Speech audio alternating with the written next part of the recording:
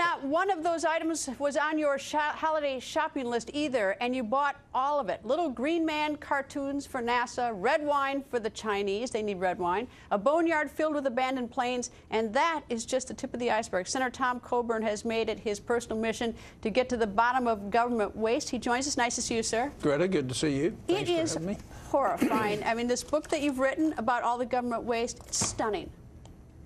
Well, you know, I'm not amazed or shocked anymore. I know the stupid, incompetent things we do.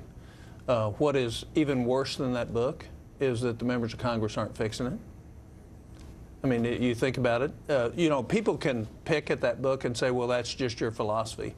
And you don't think that's an appropriate way to spend money. And I'd get them to actually ask them to think about it a different way. At a time when we're borrowing $750 billion a year, and we have almost an $18 trillion debt, is now the time, even if you think I'm wrong, is now the time to spend money on those kinds of things.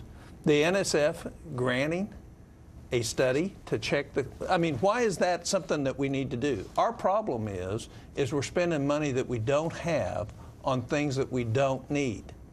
We don't need that study.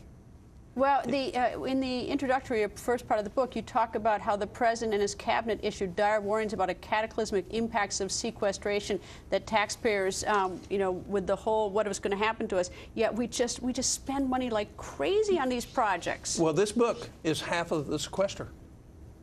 There's over $31 billion in this book, and I've got another 200 or 300 projects that I could put into a list that could easily give us $100 billion a year. So the question that taxpayers ought to be asking is, why isn't Congress fixing that? You know, but I don't understand, why isn't the media, you ask why Congress doesn't fix it. I don't know why the media doesn't jump on it. You say 400,000 to determine whether or not the Tea Party people are dummies in science or not, and the media will say, well, that's just 400,000. That's nothing, it's 400,000. Well, but the way you get rid of $1 trillion deficits, $1 billion at a time. And so in that book that you have on your desk is $30 billion worth of stupidity and incompetence. Give me some examples. Well, great. Uncle Sam looking for romance on the web. Another wonderful study. Romance? Wait, we're paying for romance on the web? Yeah. We're studying it. Studying it, why? So the National Endowment of the Humanities has spent $914,000 to look at romance on the web and romance throughout all romance novels throughout the world, not just here. And that's a study that they put forward. Now, maybe somebody somewhere ought to research that. Private money can do that. Sure. But should we spend $1 million doing that at a time when we're going belly up as a country? What else we have? The Fort Hood killer. Because the administration said that was workplace violence rather than a terrorist attack, we paid him over $250,000 all the time he was waiting trial. Meanwhile, we're cutting the money for the military. Yeah, we pay the guy that killed, what, I think 12 people and injured some 20 or 30 others. And we continued to pay him until he was convicted. He's not collecting money now. But had it been declared a terrorist incident, he wouldn't have gotten any money. But yet we made a decision to do that. So somebody, somewhere, made a stupid decision. You know, when you're yelling Allah Akbar as you kill American soldiers and civilians, that's not a workplace violence episode. That is a terrorist attack. So we had that. We spent $415,000 supporting wineries so they could sell red wine to Red China.